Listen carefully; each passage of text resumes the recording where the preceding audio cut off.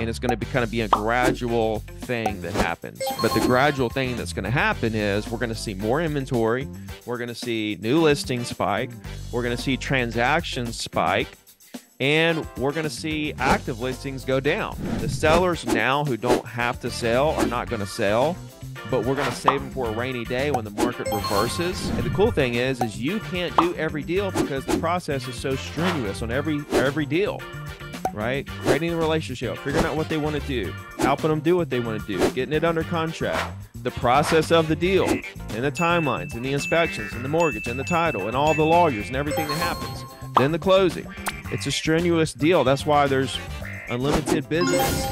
And so I'm going to turn this one deal into 10 to 20 deals over the next 3 to 5 years, which is exactly what happened. And it was exactly how my business went from nothing to 100 deals a year within that time frame. Only the people that have to sell. That's going to be the business that keeps your lights on, keeps you paying the bills.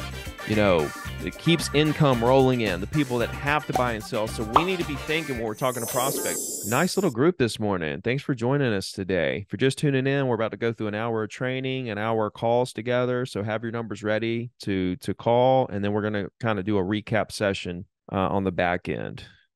Let me dive in here to the market and stuff, and kind of what I'm seeing and what I think you guys might want to be thinking about. All right. So first off, right this second, I mean, I hope you guys realize we're in the crash. This is 2008. Like it is 2008. You can see here, this is number of transactions in the country. You can see 2008 was, 4.12. And right now we're on track to do around 4.3. Okay. Simply put, this is 2008. What's going to happen next year? Who knows what's going to happen next year? And so that's kind of what I want to illustrate today. Like if we bet big on what we think, when we have these huge market cycles, what you do is you bet big on what you think will happen based on just the commonsensical data and what has happened historically. And you bet big on that. You put your daily actions into, okay, here's what happens when I go all in here and accumulate relationships and go really hard to stack listings, et cetera, et cetera. And even if your big bet that you were calling for doesn't happen, it doesn't matter because you win anyway. So let me give you an example. Like right now, I feel like interest rates are going to stay a little higher for longer than we thought. And it's going to kind of be a gradual thing that happens. But the gradual thing that's going to happen is we're going to see more inventory. We're going to see new listings spike. We're going to see transactions spike. And we're going to see active listings go down because I believe that we're still going to see people that don't want to sell their homes. Even the people who, the second homes and investors. A lot of people are worried investors are going to flood the market and stuff. I just don't see it happening because rent's going to continue to get better. Rent has leveled out in such a form. It's still higher, but it's rising much slower. It's kind of normalizing, but it's still going up. And it's going to continue to ease up, whether it's 1% a year, 2% a year, 0% a year. Even if it goes down 1 or 2% in a year, it's really high and it's a really great return on investment. So even a lot of these investors, it's like, why would they sell? They're making a killing. So that just brings up the question of how is that going to happen? My point is that we're betting big on that to build our business, build the influence in our market, build our inventory, stack listings, and do all those things. And what we're setting ourselves up for is, okay, the sellers now who don't have to sell are not going to sell, but we're going to save them for a rainy day when the market reverses. Let's say that the market doesn't reverse and it goes the other way, because when the market reverses and, the sellers list to trade up into something, you're going to be their agent. You're going to get 2 deals out of that. That's what we're setting ourselves up for, is for a business to literally triple when the market reverses. That's what building relationships with property owners right now does for your business over the next 2 to 3 to 4 to 5 years. Triples your business. Now, let's say that the opposite happens and we do see a price crash and we see that prices go down, 30-40%, like some of these people are saying that's going to happen, which like just the way I see it, what their thing is affordability is crazy, and these investors are sitting on the sideline about to just unleash inventory. So there's data that they see that supports what they're saying. Okay. My thing is for real estate agents is when we bet, let's say that's what you think is going to happen. Whatever you think is going to happen, let's bet big on that happening with our daily actions. And if the opposite happens, guess what? We still win big. If we think the market is going to, explode, prices go up, active listings come down, new listings go up, transactions increase, and our business triples as that happens because we've been building relationships with property owners for, the last 18 months. And that doesn't happen, guess what? Okay, prices go down 30%. You tell me how easy it's going to be to sell real estate if prices go down 30%. And guess what? You created all these relationships with people who now want to buy at 30% cheaper prices. Like there's no way you lose. However, if you put yourself in that position and what you think happens, your business triples.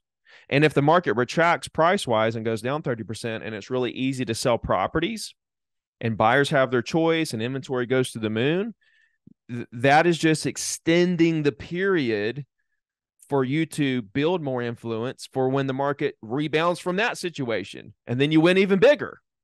So I just want to make it clear, you can't lose. There's no way for you to lose. If you're doing what you're supposed to do every day, create relationships with property owners in the market, you're going to win. Short term, long term, this is your 2008. All right, in my opinion, this is it. We're bottom. What happens next year? I don't know. Will we have another 4.5 million sales, or is it going to go to 5 million, or is it going to go under 4? I don't know. Okay, I don't know how long this is going to last. Okay, but what I learned in the last crash is that closings happen every day forever. It doesn't matter what the market does. If you look back through all the scariest time in economic history, closings every day. And the cool thing is you can't do every deal because the process is so strenuous on every deal, right? Creating a relationship, figuring out what they want to do, helping them do what they want to do, getting it under contract, the process of the deal and the timelines and the inspections and the mortgage and the title and all the lawyers and everything that happens. Then the closing. It's a strenuous deal. That's why there's unlimited business, because you can't do every deal. Like your business is a microscopic dot in the entire market. Right? So if the market retracts 50%, which it's retracted 20%, the entire nation went from 5 million transactions to say, let's just say 4. Let's just round it down. 4 million. Because it was like 5.1 million last year. It's 4.3. And it's like 18 to 20% retraction of transactions. But guess what? There's still enough business for you to do as many deals as you're willing to go work for. There's not a limit. Now, is there only so many deals in the market? Yes. So there are, a lot of agents, when you break down how many deals per agent and all that stuff, it doesn't matter because none of those agents are working. What matters is that you can't do all the deals that are available to you at any given time. Right. And I want to get into kind of the mindset behind the prospects right now. The ones who want to, what if they could versus have to. Okay. And I think that's really important right now to understand that single thing. So I want to talk about that in a second. But of course, what I learned was closings happen every day. Business is unlimited, and always to put relationships over transactions. Right before the crash, the reason I lost everything is because I didn't understand these 3 key details, and nobody cared to share them with me. I don't even know if anybody really understood these philosophies. All right. So this is what we have to do. Visualize. And I'll give you the quick one. When I lost everything, when I lost everything, got back in the business in 2008, I got back in. I was like, okay, I understand relationships over transactions, but what now? Right? How can I actually maximize this to scale my business to become the #1 agent in my market? So at the time, and this is just an example so that you can apply it to today's market. At the time, foreclosures were rampant. There was like 40 foreclosures at any given time, which is crazy for my market on MLS. They weren't like at the courthouse steps. They weren't off market. Like these had made it to MLS, which means there was a lot more foreclosures than that. So all the foreclosure agents that were just getting handed deals from banks, they were making a killing, 40, 50 grand a month, literally just getting handed business on a silver spoon. I was like, I want to get that job. And I realized really quickly, long story short, that that wasn't the job I wanted, because you're basically like, they treat you like a slave. They make you go to properties. They make you like fix stuff and deal with the landscaping and, run you all around, all the stuff you have to do. I was like, I don't want to do all that. I tell you what, let me visualize how this thing's going to work, because none of the foreclosure agents answered their phone. I said, okay, you're not going to answer your phone. I know what's going to happen here. As the foreclosures go away, you're going to go away. I don't want to be one of you agents who are going to go away. I'm going to be one of the agents that comes out of this and triples and quadruples my business. And here's how I visualized it. I was like, instead of representing the banks and all the foreclosures, I'm going to go represent the buyers on these foreclosures. And then in 3 years, when foreclosures go away and prices go up, my clients that bought the foreclosures at the bottom are going to sell that property. There's another deal. They're going to upgrade to another property. There's a third deal. They're going to refer me to 4 or 5 of their friends. There's 4 or 5 more deals. And so I'm going to turn this one deal into 10 to 20 deals over the next 3 to 5 years, which is exactly what happened. And it was exactly how my business went from nothing to 100 deals a year within that time frame. And all the stuff that happened after that was literally because I visualized that moment and I said, here's how I'm going to take advantage. And then I put the daily actions in place to go find the buyers for the foreclosures that were half off. These properties were 50% off. It was like easy. I had to show some properties, shake some hands, kiss some babies, have lunches with clients and families and stuff like that.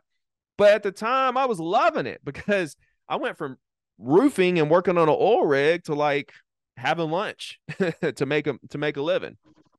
And so it was fun to me. Anyway, that's my little story of visualizing the moment to multiply my business. You can do the same thing right now. We know that the market is going to resurge massively, right? We're at 4 million transactions. 5 million is kind of a normal market. We know where it's going to jump 20%. A market like a down market can fluctuate your business. I was talking to Ben Steven. He was on my podcast a couple of days ago. His business is down like 20% right now. Okay. His business is down 20% in this down market, but he's like doubling up on his database. So what's cool is when a market retracts on one of these 10-year cycles, it can fluctuate your business 10, 20%, something like that. Never go to zero, but it can fluctuate at 10, 20, maybe even 30%. That's okay. But the cool thing is if you do it right during when the market's down and as the market resurges, you can literally triple your business. So the market can fluctuate your business on the downside 10, 20, 30% at the worst, but it can double, triple, 3, 4x your business on the back end. That's what's really cool about working these 10-year cycles and these yearly cycles. So we got to visualize where we're going and bet big on this. All right, let me get where I can see you guys. There we go. So where are we? 2008 level of transactions. Home prices are holding up just fine. And we've got historic pent-up demand. All right. So let's talk about that real quick. The reason that I feel like we have historical pent-up demand is because of 2 things. One, the sellers who are sitting on low rates who want to move but can't because of high interest rates. They're just dying to move. They just can't, because it doesn't make sense to go from 3.5% to 6.5% or 7.5% or whatever. So what does that tell me? That tells me that when the market resurges and these sellers decide, okay, now it's time to go, whoever has created the relationship with the most of those people, their business is going to triple. That's why when sellers are telling you that they might want to sell, they could if they would, they don't know where they would go, don't try to figure out how to turn them into a deal today. Understand that the only people doing deals right now are the people that have to do a deal and investors. Okay, we're down to 2008 levels. Okay, which means we're as low as it gets, because think about 2008. There were 4 million active listings and there were 4 million deals. Right now we have under a million listings and 4 million deals. So back then there was enough inventory. There just was no demand. Now there's no inventory and plenty of demand. If there was more inventory, we'd have more transactions. So in my opinion, 2008 was a good example of like rock bottom demand. Okay. Only the people that had to buy and sell and investors. So what do we need to be thinking about with this? As we're talking to prospects, it's like you need to start kind of categorizing your prospect. Is this somebody who wants to, if they could, or if this is somebody that needs to because their mom died, they, their lease is running out, they're pre-approved, they're gonna buy, they want to buy, they're like set on buying, and their lease runs out in 60 days. The people that need to versus the people that want to, and quit trying to make the people that want to into a person that needs to. Yes, follow up with them. Yes, work them. Yes, help them. Follow that until it turns dead. But don't put all your eggs in these baskets of people that just want to buy or sell, because chances are they're not going to do anything right now. However, those are the exact clients that will triple your business in 2 years as things level out. So we got to stack these people in our database and do the weekly email and social media. Simple as that. So we've got the people who don't need to sell, not going to sell because of interest rates. All right. And then we've got the 33-year-olds. Okay. So historic pent-up demand. All right. 33-year-olds, birth rates, 50-year birth rates. You see the spike in 1990. 33-year-olds. These are 33-year-olds. You see how much it spiked up from the previous decade and a half, really 2 decades. It's about a 2-decade high. Now you see the line went way up here. This is the baby boomers. So that was crazy. But look how low it got. And now we're up big from there. And it stays there for 16, 17 years. So much demand from first-time home buyers. Okay. Ridiculous. Okay. So here's the opportunity that I see. Only the people that have to sell. That's going to be the business that keeps your lights on, keeps you paying the bills. It keeps income rolling in. The people that have to buy and sell. So we need to be thinking when we're talking to prospects, does this person have to buy or sell, or do they just want to? If they want to, that's fine. We'll help them. We'll work with them. We'll see where it goes. But at the same time, we know chances are pretty low that they're going to do something. So don't put all your eggs in the basket of prospects who just want to, or thinking about it, or might, or they could, or whatever. And continue on your search, creating a list of people that have to buy and sell, because those are the people that are actually doing deals, and also investors. Every single conversation that you have right now, you need to end that conversation, and I'll repeat this if you don't get this the first time I say it. At the end of every conversation, okay, regardless if it's an online lead, if it's a circle prospecting, if it's a, expired for sale by owner, whatever, no matter how the call goes, and a lot of times this will bring a dead call back to life. It didn't go good. They're kind of weird. It's awkward. We're getting off the phone. Listen, hey, before I let you go, let me ask you this one thing. If I had a great deal on a rental property, would you be interested? And just listen, see what they say. And what you need to be doing, ladies and gentlemen, is stacking a list of investors. Like, I'm buying houses every single month. There's investors that are buying properties every month. I'm selling properties. I'm buying properties. I'm 1031ing. There's tons of people doing that. Investors buy and sell in any market. So I'm buying and selling now. Market's up. Prices are all-time highs. I'm buying. If prices go down, guess what? I'm buying. If prices continue to climb, guess what? I'm buying. I'm selling. I'm buying. I'm sticking and moving. That's what investors do. You need a stack of investor clients right now, a big stack of them. And you're talking to these prospects anyway. Why not ask if you had a great deal on a rental property, would they be interested?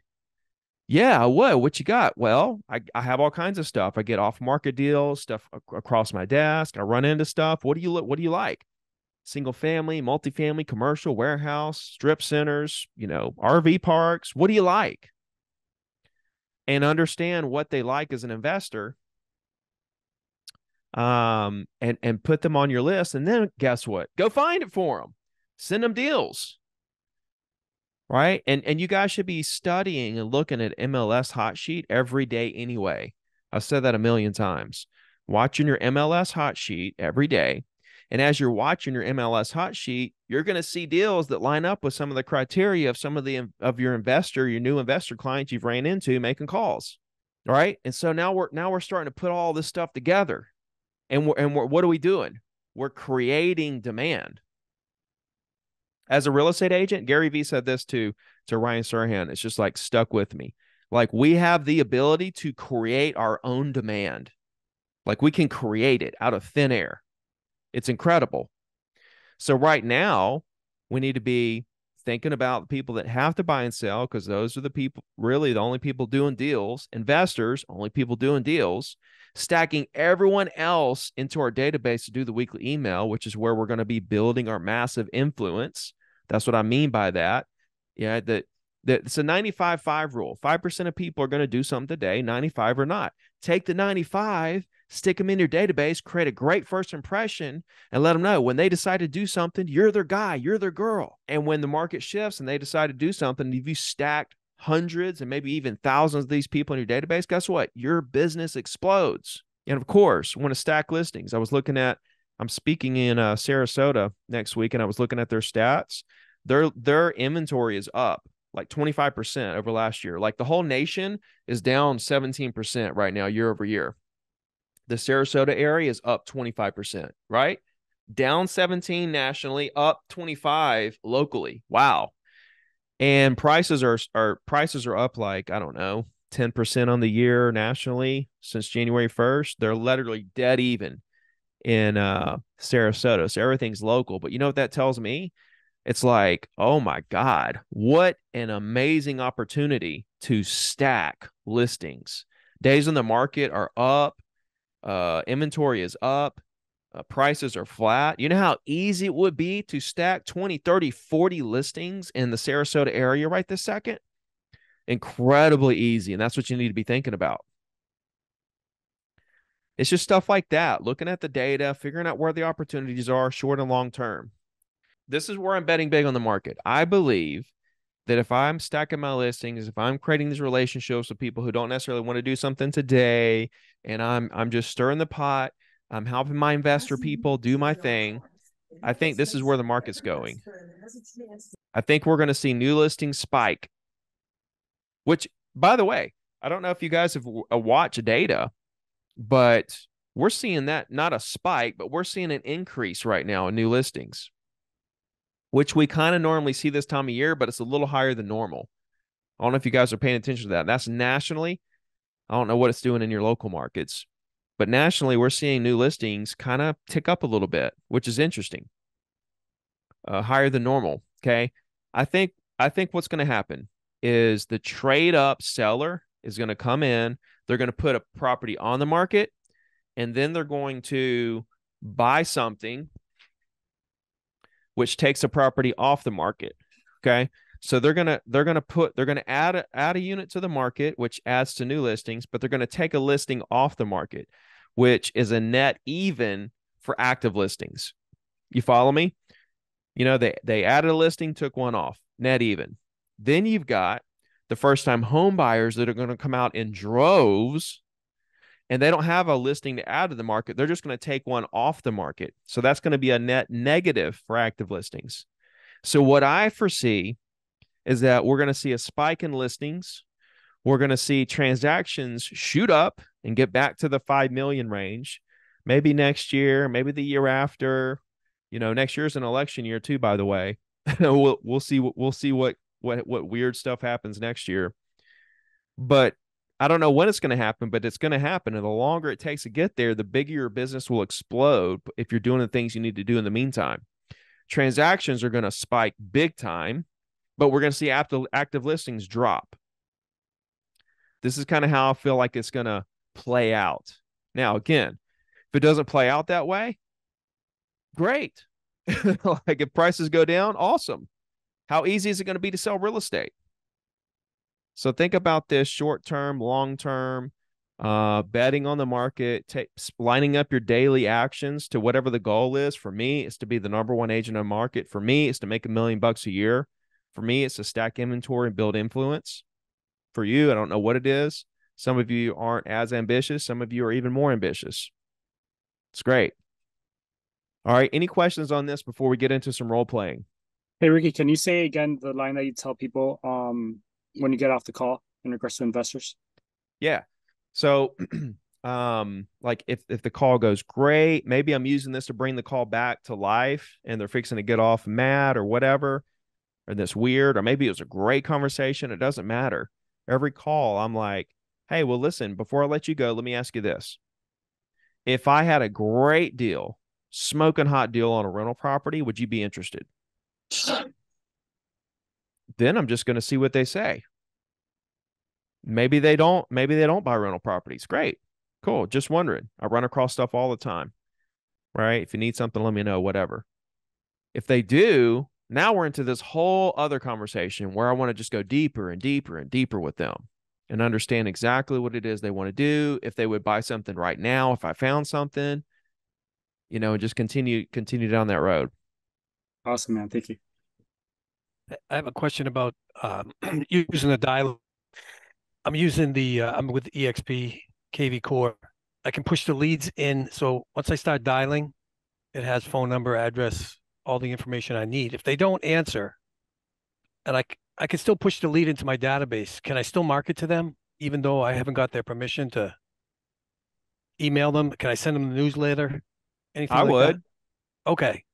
I want to, I would too, but I just want to make sure that would be like, you're making the call, you want to get permission to or get their email so that you can send them the weekly newsletter. But, there's a lot of people that aren't going to answer, and I still have their email through the through the dialer. So I just want to know if that would count as a good lead or good contact. Yeah, I would. You don't know if it's a good contact until you send them some stuff and they call you one day and say, hey, I want to buy this. Yeah, one of the things I'm doing is I came over from another company and I had a big database and it was a mess. And I'm going through the whole database. I've got contact. I'm calling. A lot of crap in there. Numbers are no good. But the emails seem to be good. So I'm setting everyone up on email communication. And what's happening is I can see them coming back to the website, looking at the properties. Yeah. So now I've got 60. Just what I'm discovering out of 1,000. I had 6,000 names, numbers, emails. Out of 1,000, I've got 60 now that are coming back, looking at properties, and then I'll send. Okay, that's all. Cool. That's what I'm doing. Nice. Anybody else? Yeah. Hey, Ricky. What would you say about like new active listings? Like we're going to see less of that. Is it because interest rates going down, or I missed that part? Well, and again, guys, just so you know, okay, none of this matters. Right. Okay, it doesn't matter what the market does. Closings are going to happen every single day. That's why you can't lose. Right? You just go all in on this. Full confidence. You're going to crush it and then go crush it. It's really that simple. Thinking too much into the market and what's going to happen. It's like make your bet and then commit and then let it play out for a couple of years and go hard as you can. But active listings are going to go down because as interest rates ease, sellers are going to, some sellers are going to sell because, they've been wanting to forever and they're finally going to say, okay. So they're going to add one to the market and take one off, but then first-time home buyers will take one off. So it'll be a net negative for active listings. Yeah, no, I agree with you. I was just curious because I know I'm doing some work right now to get a couple of deals in place. I was just curious, what you were talking about seeing less active listings. Let more new listings. Like we'll see the new listings go like this, but then we'll see active listings, I believe, do that. Yep. It'll Thank go you. from bad to worse. Gotcha. Hey Ricky, on a call when somebody's like you're just following up with somebody, what's your action plan look like following the call? What is it? So like following a call, let's say expired or for sale by owner, obviously you don't get the appointment right away, but you're gonna stay in front of them. So apart from just like, calling them, let's say they tell you like, hey, call me back in October. So you're gonna call them back in, Why are they telling me to call back in October? because maybe at that time they're ready to have that conversation, whatever the case might be. This is a for sale by owner. Expired. Okay. So an expired, they want to have that conversation in October. Say, are you saying you're kind of waiting until October to sell the property? Well, let's say this case, they're waiting till October because that's when the 60 days comes up. And so like it'll be 0 day active on market. And so they don't want to have that conversation till October when they know that Okay. they're going to be 0 days on market. 0 day, like the aftermath of Cumulative. like once it went off the market, then there's 60-day grace period or something. Yeah. So like in Florida, like if you're active on market and then they get re-signed by somebody else and they get back on the MLS, it'll say active on market 0, but Number one, cumulative. I would tell them that doesn't matter. A Okay. buyer isn't going to not buy the property if they want it because of what the days on the market says. Number one, there's no inventory. Okay. It means 0. Even less in today's market, right? So that's one thing I would explain. That doesn't mean anything. But the bigger question is, okay, why do you want to sell it? So why do they want to sell? Their motivation. Yeah, why do they want to sell? Well, I mean, they need to sell it because they're in a condominium, and they're going to be getting a special assessment pretty soon here. So they smell it coming, which is not good, right? Okay. So then this is why you dig, right? Because if they're worried about an assessment coming up and they're trying to get out of it and sidestep that, every day that they have the condo, puts them in a worse and worse position. Yeah. So why would we wait on days on the market that doesn't matter when the bigger issue is like they could enforce this assessment anytime? Yeah. And so like that's just the That makes sense. conversation I would be having with them. If that's why you want to sell, then why are you worried about this days on the market thing? Let's get this thing gone. Right? Yeah, no, for sure. For sure. I was gonna ask, like, let's say like they said yes or whatever, but like for somebody that you're just gonna continue to follow up with, what does that action plan look like? Are you sending out a mailer? It depends on why they want to sell. I don't know. That's why I'm asking you these questions. Right? I got to keep digging and digging and digging. If they say, call me back in October, I'm not going to be like, oh, okay. I'm going to be like, what's going on in October? Is that when you want to sell? Tell me what's happening here. Like, I'm their agent. Like, I'm assuming that I'm their agent and I'm their consultant. So how can I be their agent and give them professional advice if I don't even know what's going, like, I don't even know the situation here. Yeah. Like, I have no idea how to follow up. I have no idea what the next step is in the process. I have no idea why they're telling me what they're telling me. That'd be like you going to a doctor and saying my stomach hurts, and he's like, "Here, take these," without even doing any tests or, asking you what you ate. Like nothing. He's not asking you anything about why your stomach might hurt. He's not doing any tests to see why your stomach hurts. He's just like, "Here's some medicine. This should work." Yeah. Right? It's a difference in being good at your job and being a professional and being an amateur. Awesome, man. Yeah. So like, it's not just like, drop them into like a drip or like a remarketing or like just a mailer automatic. It's yes. Yeah. They're always going to get the weekly email. Right? Everybody that you talk to goes in your database to get the weekly email. So that's done. They're never going to forget about you. And you've got them on that automatic deal. You're creating an email every week that they're going to get to know you through, right? Yep. So that's done. That's in place. Now the issue is, okay, how do we take care of this person? What do they need? What do they want to do? How can I help them do it? And if you don't know any of these answers, you've got nothing. and you're not going to be their agent. Why? Because when you try to call them back in October, because you said, oh, I'll call you back then, or you put them on some kind of weird drip thing, they're just like, that person doesn't even care what I got going on. And they're going to go with an agent who digs deeper. Awesome, man. Thank you so much. So for the last like hour, 2 hours, I've been sitting in Denny's, like just prepping stuff, like comps, looking at different properties that I'm working on listing and everything. And I definitely feel more confident looking at the hot sheets and then also going through the comps and stuff because I know that I'm working hard for the clients even before I have the listing. John, what's your question? Yep. Oh, I was just chiming in to oh, I got you. Yeah, no, I that's cool.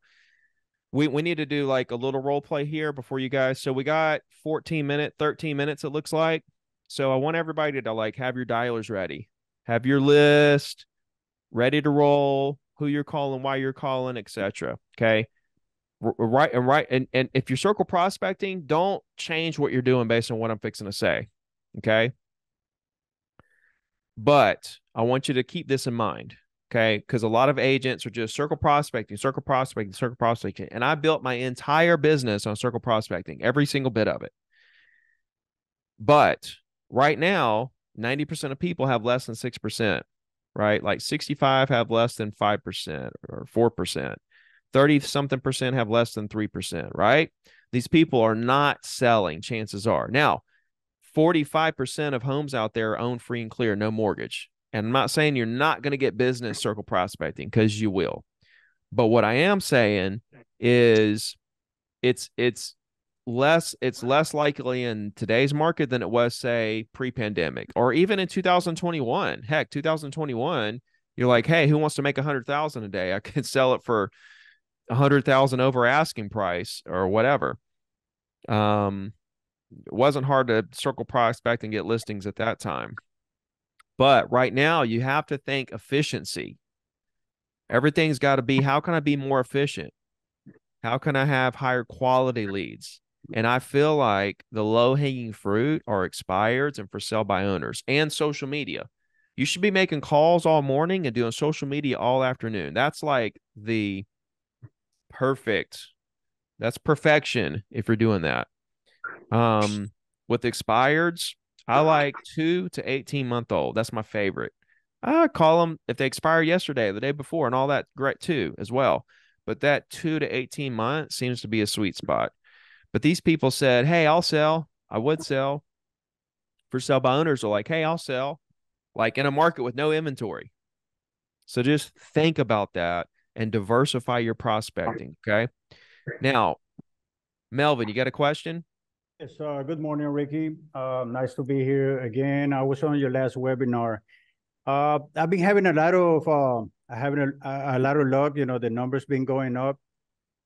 When I use the 20/80 ratio, you know, I've been more active. You know, making more conversations with the prospects. My thing is that at the end of the call, the only thing that I get is texting. You know, people don't mind if I send them a text with our information. What would be like a good line for me to use in order to get their email? A lot of people are like okay. You know, like, okay, I come to a dead wall. Melvin, role play with me here. Okay. You've asked them, hey, you know, is there something I can do for you? And they say no. Right. Oh, let's go this way.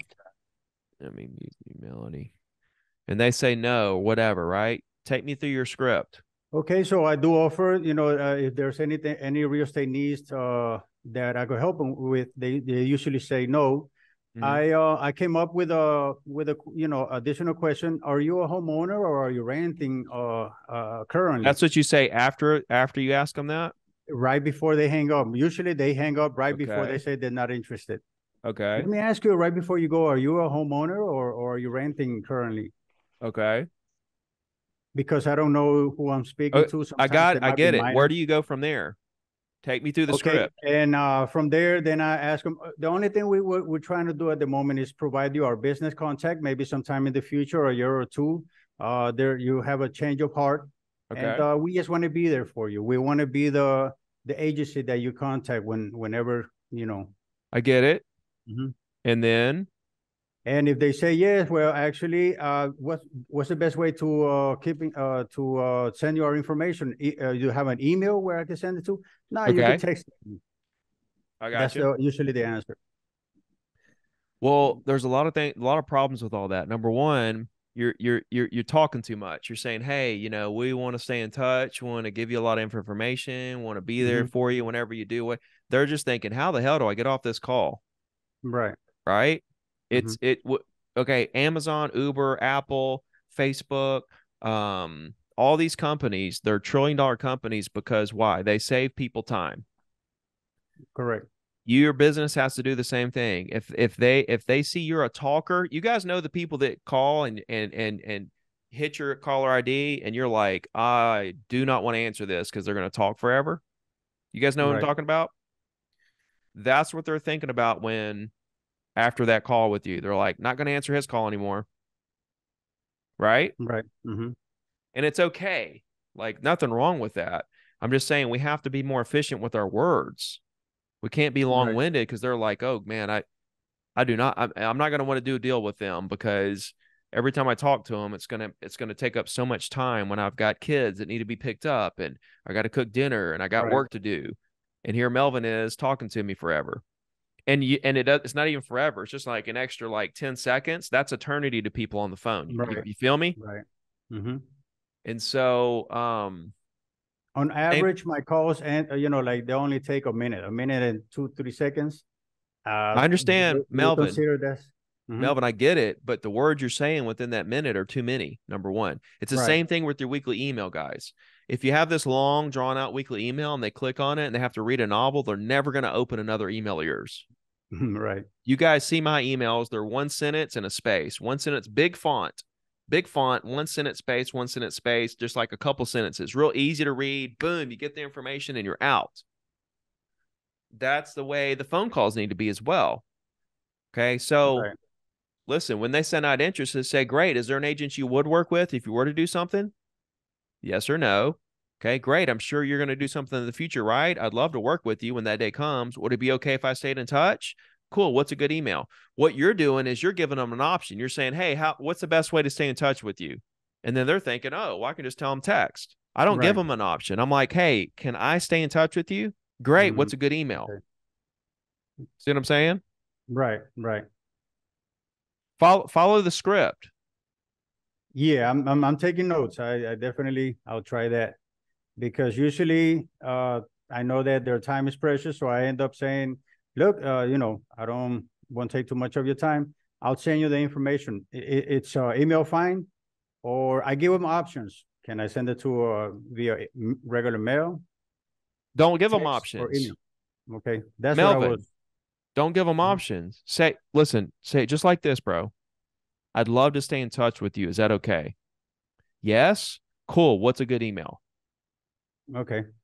That's it. Don't say you're going to send them information. Don't say you're going to send them a market report. Don't say you're going to send them anything. Say, I want to stay in touch with you. Great. What's a good email? Got you. Don't All talk right. about information, bro. Don't talk about market reports. They get like 15 market reports from other agents that suck. And they're like, I don't want another sucky market report. You know what I mean? Yes, sir. Got Ricky, it. do you have time for Appreciate it. one more question? Yeah. Okay, I'm a brand spanking new agent here, and two main questions. One, where or how do you go about pulling content to create a weekly email? And my apologies if this was covered earlier. Yeah, go ahead. Okay, if it's recorded, No, I'll go. I could just put a link here. Okay. All right. And then my other question is, everyone says start with your sphere of influence. And a lot of these people know that I was in a completely different industry all this time. And so how do you kind of reemerge, especially for people that, you haven't talked to in a long time? So it's like, oh, you finally calling me back and now, you're going to have this conversation about real estate, and why would I choose you? Who cares? Okay, tell me more. Who cares what they think? Mm-hmm. I could care less what they think. I could care less if they think that I'm being selfish or greedy, or if they don't like me anymore because of this, because I know that I'm there to help them. Mm-hmm. And that's it. So when I'm calling them, I could care less what they think. I'm like, hey, how you doing? How's it been? I'm not going to talk to them about real estate. I'm going to see how they've been doing as a human. Because why? Because that's why I'm calling. That's why I care. That's literally the reason I'm calling, because I want to know how they're doing. Mm-hmm. So I'm just getting reacquainted with all of my contacts. That's the first step. And if, when the question comes up, what have you been up to? Then I fit that You in. can do it like that. You can do it you can do it where you actually go into it. You could say, hey, I got into real estate. You looking to buy or sell anything? It's perfectly fine to ask people that. And for the people that, I just need to hear this again, for the people that say, I'm hearing that the rates are going to go down. I'm really ambitious. I really want to sell my house or buy, but I just don't have the money. I don't have the money based on these interest rates. Awesome. Great. Mm-hmm. And then then you just follow up with them. That's it. You put them in your database, let them get the weekly email, and say, listen, I'm going to stay in touch with you via email. When things change, when interest rates come down, when you save up enough money, whatever happens, call me. Mm-hmm. There's people that, listen, the only people that are going to do deals right now are people that have to do deals and have the ability to do those deals. Everybody else should be saved for a rainy day when the market resurges. Put in your database to get the weekly email and continue on your mission, looking for people that have to buy and sell, A, and B, investors. So the talking point about rates don't matter, it's cyclical, that is more so for the investor talk.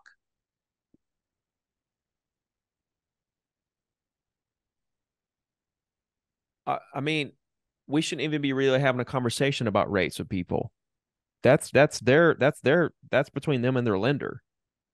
We're not a lender. We're a real estate agent. We're trying to connect buyers and sellers here.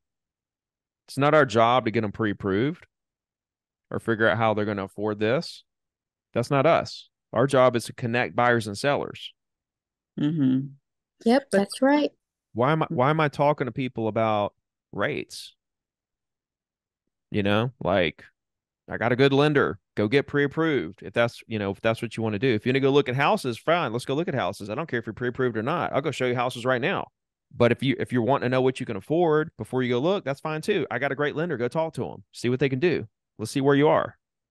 The rates doesn't matter to us, and investors, especially seasoned investors, they already know what they're doing. They know what they know what they're going to borrow. They know how they're going to borrow it. They know if they're going to pay cash. They already have their banker. They don't need us to talk to them about interest rates.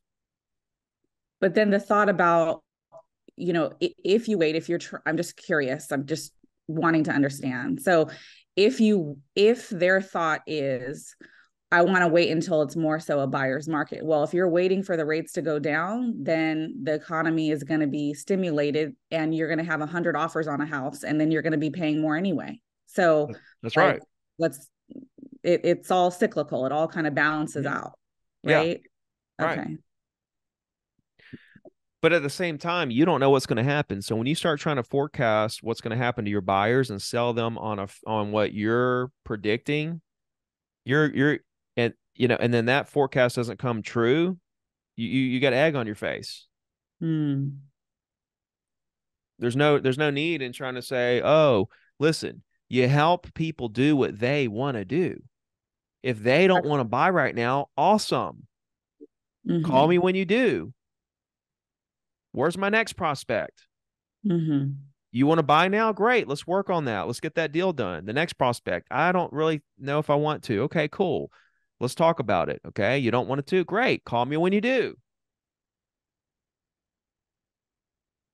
The problem is we try to turn every prospect into a deal today. Mm-hmm.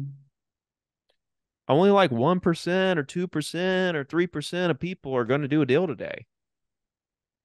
Quit trying to force everyone into a deal. Let them go do what they want to do. You just be their friend that's here for them when they do decide to actually do a deal, which may be 3 years from now. Awesome. You're still going to be an agent. Thank you. That's super helpful. Cool. All right. Let's get into the calls. It is 11:01 Central, 12 o'clock Eastern. Everybody have their dialers ready?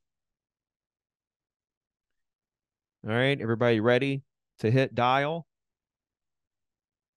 Okay, here we go. You ready? Okay, we're going to start dialing in 3, 2, 1. Let's go. Hey, Jess, this is Max Fights with Keller Williams Real Estate. How are you doing today? All together. Okay. Or not at all. Very good. Honestly, just enjoying the little warm front we had after the past 2 days that were hauntingly foreshadowing a fall. That's just how we want to sell it. I totally understand. Yeah, hey, I don't want to take up too much of your morning, obviously. But right there on 106th Street, your neighbor Drew Krieger just accepted an offer, and I was calling to see if there was anything in the world I could do for you today regarding buying or selling real estate. You really wouldn't. Yeah, you wouldn't sell it to somebody that don't know anybody because the homes are. I totally understand that. I totally understand. It's that golden handcuff moment where everybody's kind of going, ooh, I don't know if I can ever leave this. And my daughter's in one and my granddaughter's in Well, with this, okay, so it'd be better for a family who kind of, people who want to live next door, probably family. I don't blame you at all. I honestly, God, don't blame you at all. That is such a low And rate. then, That I guess everyone my I've been question is, talking to who are thinking how about soon did you selling, want to I'm get all begging three of to them keep their sold? old property. All right. Congratulations, guys. I've been listening to all your calls. Freaking incredible. All right. I'll give it a second for people on their last call to kind of finish up.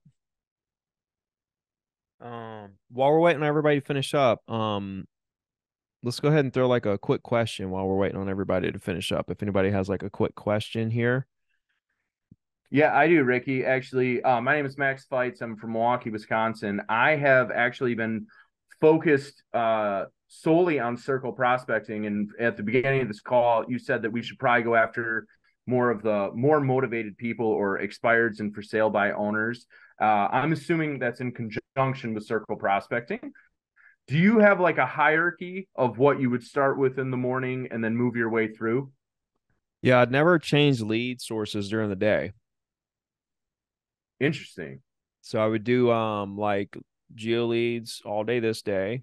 Are you calling like 3 hours or 8 hours? I'm calling 3 hours. I'm okay. not gonna lie. I have a so I would stick with one lead source a day and then just change it up the next day. Geo leads today, expires the next day, whatever. All right. Yeah, because when you try to switch, then you lose all that momentum. There's just too much, like doesn't make any sense. Okay, I was going to ask if there was like a follow-up system for the for sale by owner expireds that you typically utilize, or do you hit them one and done and then put them in your weekly? It depends on what they want to do and why. Okay. Right. So I'm going to customize that follow-up around their situation. That's fair. I don't know why they want to sell, when they want to sell, if they want to buy, what they're trying to do, what their timeline is, how motivated they actually are. So I don't know. That's fair. I mean? It's yeah. Each situation is to be followed up differently based on, am I going to follow up on somebody? For example, am I going to follow up on somebody who, is going to make a few, do a little remodeling and then list it in 2 weeks versus someone who might think about selling in 3 months? You know what I mean? There's just two completely different follow-up processes, If you don't connect with them, like if you have to leave a voicemail, will you hit them the next day or will you wait a day typically, or specifically for sale by owner and expired, I guess. I never called anybody back. All right. But in today's world with auto dialers, I didn't have an auto dialer. So fair. each dial was like a big deal to me. But if I were in today's world with auto dialers and it's so easy to make so many calls and like disposition them in Red-X and, you know, click a few buttons and call everybody back you left a voicemail for or whatever, then I would do that. I would do that a little more. Maybe dedicate like Thursday to callbacks or something, you know what I mean? Or whatever. Got it. Got it. Thank you for your time. I really appreciate it. Mm-hmm. Cool. Ricky. Yo. Oh, this is Marcelo. How are you today? Oh, I'm doing fine, man. How you doing? I'm doing good, thank you. I just didn't have a question, but I did have a comment, and I wasn't prepared for the calls nor my information today, so it was just kind of a learning process for me. But I want to comment that this is phenomenal because just be able to see everyone in the trenches doing their best to try to make a connection or get a contact. It's just pretty inspiring. And we are learning from the things that we believe are the most challenging. That's where we learn the most. So it's a great thing. Thank you for putting this together. To me, it was awesome. Yeah. Did you have a question? No, I did not have a question. Oh, okay. Okay, cool. It was just a comment. Thank you. So what I found interesting, because we did this workshop a couple weeks ago and I made it a lot bigger, you know, I advertised it more and stuff. We had like 2,200 agents register. And then I think 500 to 600 were on the call in the beginning. And then as soon as we started making calls, it dropped down to like 220, like half the people dropped. Well, the same thing happened this time. We started out with like 250 and there was like 130 or so once we started making calls, which I found very interesting. You know, like you're showing up to this workshop and then you're not making calls. You're leaving once we start making calls. Just an observation. Is it Jizan? Dejan. Dejan. Hey, how you doing? What up, dude? So pretty much, I know you mentioned something about, you said stick with one lead source a day, right? So you don't recommend at least calling the expires every day, being that you do get some new expires and they list within 72 hours? Most of them don't. Most of them list after a month or two. Okay. Some of them will list soon, and most of them will list later, and some of them don't list for years. I like 2 to 18-month-old expireds, honestly. And what I would do is if you have Red-X expireds plus, it's piling up in your folder every day. Do you have Red-X expireds plus? I'm using Vulcan 7 right now. So it piles up in your folder, you know, so let it pile up and then like take a whole day to call the last week's worth of expireds. Right. Okay. Yeah. That's what I would do. I wouldn't focus on trying to be the first agent there when 15 other agents are calling at the same time, you know? Yeah, that's what I've been getting. I don't even want to get in the middle of that. If one of those other agents win it, fine. Yeah, because that's interesting, focusing on one lead source a day. You know, you putting all your time, energy, and effort into just one lead source a day. I never done it that way. So yeah, well, you get more done because if you do the expires in the morning and then you kind of have to regroup and figure out, okay, who are we calling next and what's the line? Let me get the data. Let me get set up. You lost all that time. You could have been making calls solid the whole time. Yeah. And then you're in a different mindset. Maybe you had some good momentum in that first call session and you're really rocking, you know, but then you lost that momentum and now we're starting all over again. Now you feel a little colder, you know, where if you'd have just kept rocking through that really great session you had going, you had some good momentum, you could have rocked it all the way through. And number one, called more people. Number two, had better conversations. Yeah, that makes it's like when you have to like switch it up to a different lead source that day, you have to change your entire mentality of these calls. what you're calling about, what the, I mean, the mindset behind a first sale by owner is different than a expired circle prospecting, Zillow lead, etc. You know what I mean? Yeah, I had that So you're having to happen like like switch your mind, which burns energy in your brain, which mentally fatigues you. yeah, that happened to me before where I was talking to expire and then it shifted to Fizbos and I still had the mindset of I was talking to expire and had to get back focused. Like, oh shoot, I'm talking to expire. I'm in a Fizbo. See? See? So just focus on one type a day and just, All right, thanks for that. yeah, man. Danny, what's up? What's up, Ricky? How we doing? Good. How you doing, bro?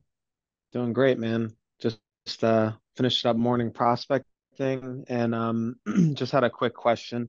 First off, thank you for everything. I saw you in Tom's River live speaking in New Jersey, and you got me started doing the weekly email. I've been doing it now for like 6 months consistently.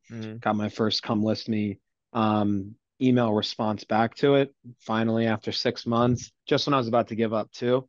But my question is, I'm a little inconsistent in the afternoon with prospecting and lead follow-up.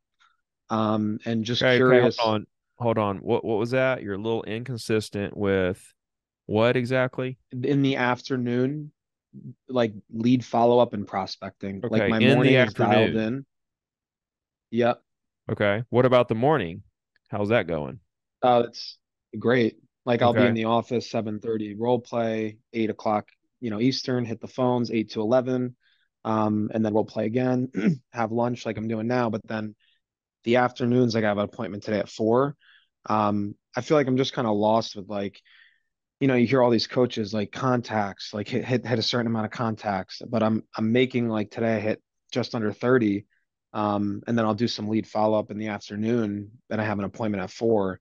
Is that Okay. like productive or should I be doing more where it's like hit 50 contacts? But I guess it depends on my goals, but that's kind of where I'm at. Like I just feel like sometimes I'll set a high contact goal like 50 or 40 and then I don't hit it like today and now I feel like kind of like That's why I guess down or like that's why you always kind of try play a trick on yourself to go a little under what that potential is on your goals, right? So for example, if your goal is to hit 25 a day, all right, when you hit 30, you're excited. Wow, I got 5 more. Versus if your goal was 40 or 50 and you hit 30, you're like, "Oh, I suck." Right? And the fact yep. is that 30 contacts a day over the course of 5 years, you're the number one agent in your market. Yeah. And I feel like too, not to get too like I don't know the word, but too emotional or something, but I feel like I compare myself to other agents that are my age. I'm 23 who are succeeding quicker than me. And they're putting a little bit more time in. I guess what's your advice with that? Putting Like more being like time in. How are they putting more time in? like prospecting. Like I'll prospect for like 6 to 8 hours a day versus I'll prospect for like 3 to 4. And they're selling more than you? Yeah, a lot more. Mm-hmm. Well, so there's a couple things. Number one, not everybody's the same. So the way they communicate is different than the way you communicate. You may take longer to succeed. They may get burnt out quicker. They may crush you long term. You may crush them long term. Like it's hard to say in the micro what the macro is going to look like, number one. Number two, it it may not come down at all to the number of contacts you're making versus the number of contacts they're making. Right? It may come down to they're a great communicator, way better than you. And Definitely think that's one of them. Yeah. even if they were making the exact amount of contacts, they would still be crushing you. Yep. Right? I'm Mm-hmm. just throwing different ideas out there why it's really dangerous to compare yourself to other agents because you're not comparing apples to apples here. It's not No, like no, if you the prospected the same agents. amount of hours that they prospected that you would have the same results because that's not true. And you can only focus on like you and you getting better, you know? Yeah. So it's just a dangerous game to play when you start comparing yourself to people. Like how many deals have you done this year? This year is like really slow. I would say 3, but last year I Uh-huh. did 10 my first year, but I'm like so much more consistent in this market and I'm prospecting more and my skills are night and day way better. So that's why it's like mentally, I'm like, just feel like it doesn't make sense because it's like year one came in 10 deals just from open houses, barely doing circle prospecting, just learning your stuff. And now it's like I'm dialed in, but it's just, yeah, I have a lot of listings right now, but a lot's just like overpriced. So I do know it's gonna just bubble, is gonna pop. I could feel it. I have so many people on the sidelines, buyers and sellers. Um, but I'm also focusing more on sellers a bit just through the prospecting. So I think that's a big difference. More people were buying a year ago with the rates, under 3% or 2 years ago. So that's So what kind are of you where saying? um I guess I'm like, it's just frustrating. Like this year, it's like three deals. Well, dude, it's And frustrating for not everybody, getting right? down. Yeah. But I just like compare it to the people who are like succeeding because that's who I want to hold myself to. But you're right. Like I am comparing to people who've been in it for like Okay. 5, 10 years. That's even worse. I know. You've been in the business for a year or two and you're comparing to people like that have been doing this for a decade. That's even worse. You can't Yeah, compare that's why yourself, I bro, feel because like listen, bad, listen to like me, about myself Danny. doing it. Danny, Yeah. listen to me. It takes time for your business to mature. It's like a dividend paying stock, right? You buy Hmm. it and you're making 3% a year. You're like, oh, that's nothing. But after like 10 years, the compounding interest, you're after 10 years, you're like, oh my God, look at all this money I'm making off this investment. When you buy a home, like a I bought a duplex and nobody wanted it. It was 100 grand. Cash flow was like 500 a month. Everybody's like, I don't want that. Well, now that 100 grand, that property's worth 350 and I'm getting 1200 aside, right? I'm making like 2500 a month and it's worth 3 times more than I bought it. But it took 10, 11 years for that to happen. The first couple of years, I didn't make anything, right? It's the same thing Hmm. as your business. The seeds that you're planting are going to take time to mature into to come to fruition into deals and referrals of referrals. It just doesn't happen overnight, dude. The calls you're making now, you're not going to make that much money off of that.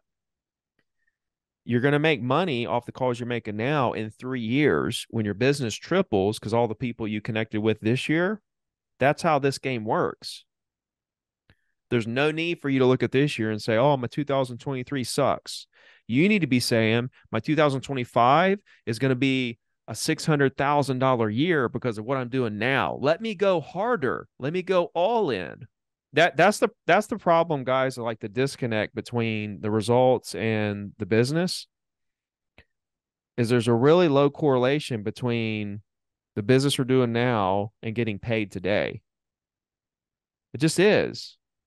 The name of the game is influence. How many people in the market know who we are? Never forget us. Period. And then let time happen. Okay, it's like inflation. You buy an asset, it increases in value. Does it shoot to the moon right then? No. You have to own it for a long time. And then it starts like really, and the next thing you know, you're rich. You know what I mean?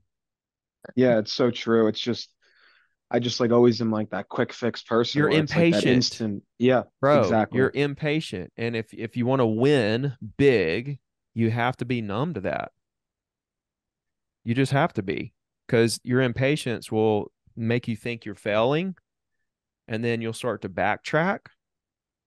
And then you'll start to second guess yourself and doubt yourself. And then you'll think, I'm not really, this isn't working when it really is.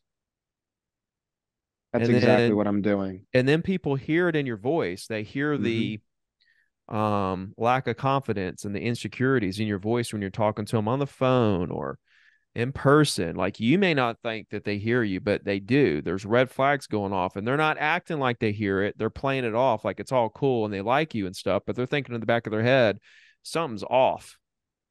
And then they don't do business with you and you don't know why. I'm telling you why. Because you're worried that you're not succeeding when you're actually crushing it.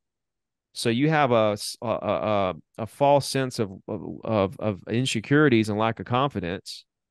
And now you're not doing business because of that when you could be crushing it if you just realize that you're killing it. Yeah, because it's such a mindset, because it's like 10 deals and 3, but I totally get what you're saying. Like, I totally get it. You got to Who focus on. cares what you sell this year? I only care about 2 things. One, that you pay your bills, and 2, that your database is massively expanding. That's it. Yeah. I would take you over the 10-year guy right now all day long. Like, I would bet my money on you that you'll crush the guy that's crushing it now, that's 10 years in the game that you're comparing yourself to. I'd put my money on you over him just based on what you're telling me you're doing day to day. Yep. All day long. Like, you're going to crush them. I can tell you story after story.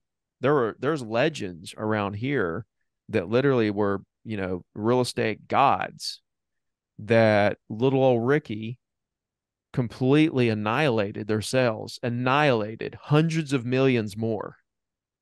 That shouldn't have happened. All I did was call some property owners, every day and do a little email and stuff. Like, Were you calling the email list religiously? Because I don't call the email list, and I know I need to. I call my database, but I see people click on it, and I really just, again, that's my biggest weakness, which is stupid because that's the most important. But I see these people clicking a link for like a new listing in the email or opening it.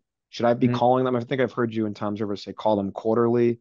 But just curious what your thoughts are on that, or how Nah, you I wouldn't close call those them. deals. I wouldn't call them. Just from a weekly email alone and circle prospecting, I can build that business like you That's did. all I ever did. That's crazy. Wow. So what you need to do is pick out like your top 100 people and call them once a year. Okay. And then do social media.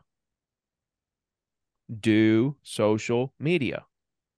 So when you combine what we're doing with the weekly email, calling your top 1 to 200 people once a year, and social media consistently, it is over. You may not be number 1 this year or next year or the year after, but it's only a matter of time before you are crushing everyone in the market. Just, you'll look back and be like, oh my God, how did this happen? Right? But you've got to get over this lack of patience, bro. Yeah, because that's what's last thing. That's what's killing me is I'll show up in the office and I'll put in that work, and then it's like, man, another month of like no deals. And again, I don't say it, but it's like you think this in the back of your head, and it affects everything. If you have to, I mean, if you have to get another job to pay your bills, and the do thing this is, I on the don't. side, I live rent, like I don't have really much bills. Yeah, I'm just speaking more general and stuff. Like, it doesn't matter how long it takes. Right. I have a question and I can't raise my hand when you're finished. I'm finished. Go for it. Oh, okay. Hi, thank you so much for having this. I think you're wonderful, and I just heard about it this morning. But I am new to the business, and I got a list from my title rep, from people in an area that I wanted to farm, I guess. And I didn't really have a script. So I have been kind of going around and around of, like what I should say to them. I just kind of wanted to introduce myself and then, mention that I was collecting vendors or asking them if they know anyone that's interested in real estate. But, I really like your logic, and I kind of think of it the same way. If somebody was calling me, what would I want to hear? And I don't think I'd really want to hear that, them asking me if I had real estate needs when I don't even know them. Right. Okay. So who are these people? Where did you get their info? It's just a neighborhood. It's just a neighborhood that I picked. This is just circle prospecting. Yes. Okay. So you're wondering what to say in circle prospecting call?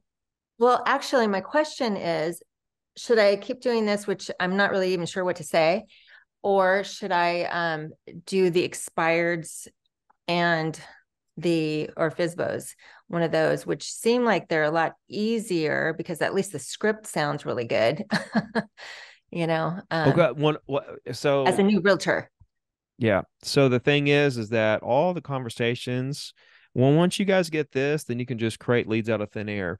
When you get to the place where you can just talk to anybody, it doesn't matter who they are, and you turn them into a lead because you're just like trying to get to know who they are and how they're doing and find something in common and see what it is they want to do real estate wise now or in the future. If they have an agent, stay in touch, help them buy and sell, whatever. It doesn't matter. It all kind of turns into the same conversation, right? Whether they're expired, for sale by owner, circle prospecting, Zillow lead, Facebook, YouTube, sphere of influence, met them at Starbucks, whatever, right? Yeah. You with me? Right on. Okay. So there's that piece that like all the leads are the same. It's just people in the market. We're trying to help them, using our services. Okay. But what I was saying earlier, I built my entire business on just calling random property owners. All I did. I didn't have all these like nice technology platforms to just get data at will of whoever I wanted. I had to drive around and look for sale by owner signs. I had to look up expireds one at a time. We had like 2 a day come through. Couldn't go back 10 years worth, the snap of a finger and stuff like that. Anyway, right now it's like primary homeowners aren't going to sell because they're sitting on such low interest rates. So that's the most probable situation. But however, for sell by owner said, I'll sell. Expired people said, I'll sell. So for me in this low inventory market, I would be crushing expireds and for sale by owners. It's all I would do. And you can go back 10 years worth of expired data and call them. Okay. And you just have, oh, I'm sorry. You just have unlimited business and people to call. Go ahead. What do you do as a new realtor when you don't have the experience? I have zero transactions. So how do I get an expired or a FSBO to, want to list with me? I don't really get them to want to list with me. I try to figure out if they still want to sell and why. If like I have to think of myself as finding the motivation. I keep using this, I keep coming back to this example, right, of being a doctor.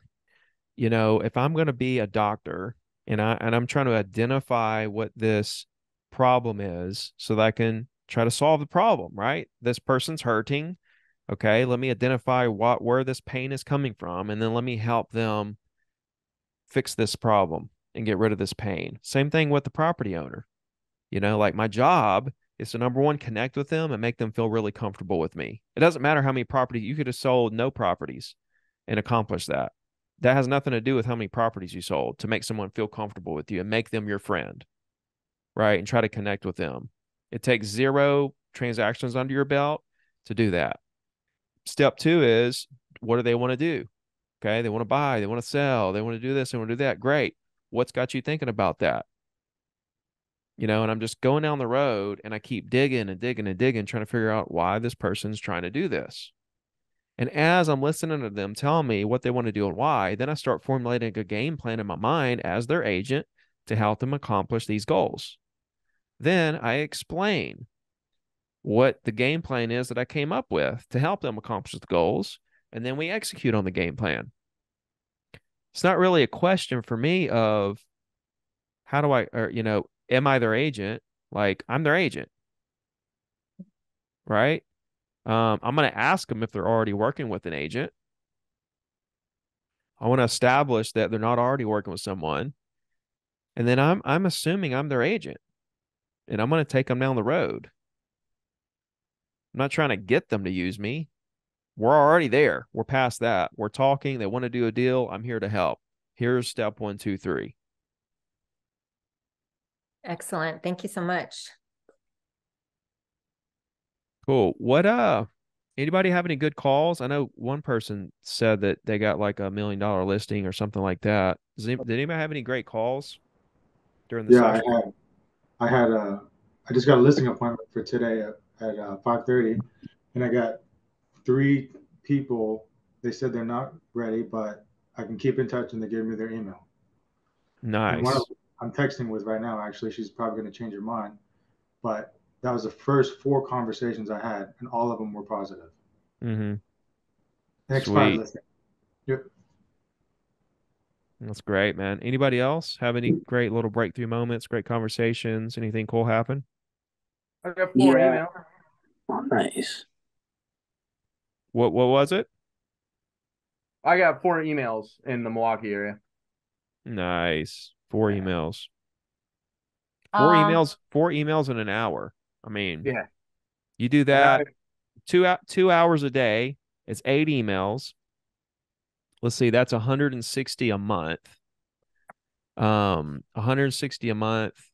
You know, what is that? 1,600 in 10 months, like 18, it's like 2,000, let's say, a little under 2,000 a year. 2,000, year 2 is 4,000, year 3 is 6,000, year 4 is 8,000, year 5 is 10. You do that every day for 2 hours, not even 3 or 4, just 2 hours, and you got 10,000 owners you talked to that had great conversations and gave you their email. Now, I'm just going to ask you guys, at that point, year 5, how big is your business? Really big. Crazy big. Number 1 in the market big. Yeah. It's not, this isn't rocket science. And that's good for me. Who else we got? I got 3 emails and I had 4 good conversations. And somebody that had been listening, coming into my KV core, I have 2 appointments out of my KV core. I called, half of them I called were foreclosures, and there was so many DNCs that I decided to call in my KV core because I have like 20 people that visited in the past 3 weeks that I haven't contacted. And out of that, I have 2 appointments. Got you. Beautiful, beautiful. Anybody else? All right, I have something I'll come on video. All right, so I got 1 email, and I got another listing appointment for Sunday in Norwalk, Connecticut for 1-2. So guys, it's just a matter of calling, and I'm not better than anybody else. Trust me. So, yeah. Nice, nice. Anybody else want to share? I had 1 email, someone looking to purchase. Oh, nice. Beautiful, beautiful. So I do have a question. Go ahead. So when they ask for email, sometimes this lady, she just hang up. She said, "Oh, I'm," and when they don't want to give you the email, and they say, "Oh, text me. This is my site. Text me your information." What would you do? Somebody was kind of there. Somebody was unmuted there right when you were kind of asking that. What was the end of that question? No, sometimes when they ask for the email, they said, "Oh," or either they said, "I have your information. I give you a call if I need," or sometimes they said, "Oh, just when you need something, just send me your information, my text message, because I have the cell phone number." So what do you? So what are you saying? You're going to email them? So I said that I keep them in contact like every quarter. I have the system that keep them updated with the market value. Okay, they don't want that. So when you tell them you're going to send them that, they're like, "Oh, how do I get out of this? I don't want that." Because you're basically saying, "Hey, I'm going to send you some cold information, like just some cold hard facts that 5 other agents are sending you, and I'm not really going to give my opinions on it or anything. I'm just going to send you like some numbers." Right? Yeah. They don't want that. They're getting it from 5 other agents, or 10 or 15. So guys, again, don't tell them you're going to send them all this information or weekly emails or market reports. They're going to immediately say no. What you say is, "Hey, I'd love to stay in touch with you for, when the day comes that you want to do something. Is it okay if we just stayed in touch?" Great. What's a good email? That's it. You're just saying you want to stay in touch with them. Hey, I, as a human, as a neighbor, would love to stay in touch with you. You want to stay in touch? Yeah, great. What's a good email for you? Cool. I'll stay in touch with you there. That's why they're saying that, because you say you're going to send them all this info and they're like, "Oh, I don't want any info." Even though they do, they don't know how you're going to do the info. And if you're doing cold statistics, like here's listings, here's market data, without you giving your 2 cents on that, like here's the data and here's what I think about it type thing, then they're going to unsubscribe because it's just numbers. Makes sense. Somebody's saying, what do I send? I'm going to put this link in the description. All right. There's a full training. There's tutorials. There's templates. Ricky, you're muted. Can you hear us? Can you hear me? How about now? Okay, good. There we go. I don't know where you lost me. Anyway, there's a link to all the email stuff, templates, etc. Devontae, what's up? Hey, Ricky. I really appreciate your videos. I enjoy your content. I watch it every day. I have a question. Do you do any for rent by owners or anything like that? And would you kind of do your same type of circle prospecting script on them? Just mix it up and say, I see you have a property you're trying to rent and da da da da da. And then are you trying to figure out what would be your approach on for rent by owners? Because I know you said you focus on FSBOs and no. For rent by owner, I love for rent by owners. Right? Remember in the beginning, I said at the end of every conversation, say, hey, before I let you go, let me ask you this. If I've had a great deal on a rental property, would you be interested? Yeah. Right. Okay. These people already own rental properties, and you know that. These are prime candidates. These people are buying and selling in this market. Those are like prime. So I would call them up. They're trying to rent this house. And so I would use that. Hey, I see you're trying to rent this house. Have you got it rented yet? See what they say. All right. Say, okay, cool. I'll keep my ears open for that. Let me ask you this. Are you buying any more rental properties right now? What are you in the market for? Do you have an agent you normally work with? Kind of send you some off-market deals. Get in there with them. All right. Thank you. Yeah, man. Yeah, I failed to mention those, man. Like the for rent by owners, let me rephrase. For rent by owners, for sale by owners, and I actually like for rent by owners better than for sale by owners, to be honest. Why do you feel like you don't have to nurture them as much? Well, investors buy no matter what the market's doing, number one. Yeah. So they're buying and selling. Number two, for sale by owners, kind of anti-agent from the beginning. You kind of have to work yourself in there a little. You kind of have to work it a little more to kind of get in there. And of course, there's other agents that are trying to do the same thing. You can differentiate yourself with a couple of little extras. Shane does like a drone picture thing. Yeah. Like you can do some things, but it's like those are extra things. I like things that don't take extra things to get there. And with the for rent by owner, it's like, hey, you buying some more of these? Because I want to help you find some more rentals if that's what you want to do, and maybe we can establish a relationship. And I can even help you sell some of these properties later on when you decide you want to start liquidating. Yeah, like whatever their situation is, you know what I'm saying? But they're investors already. Mm-hmm. And they're managing their own properties. Those are just the kind of people I like to deal with.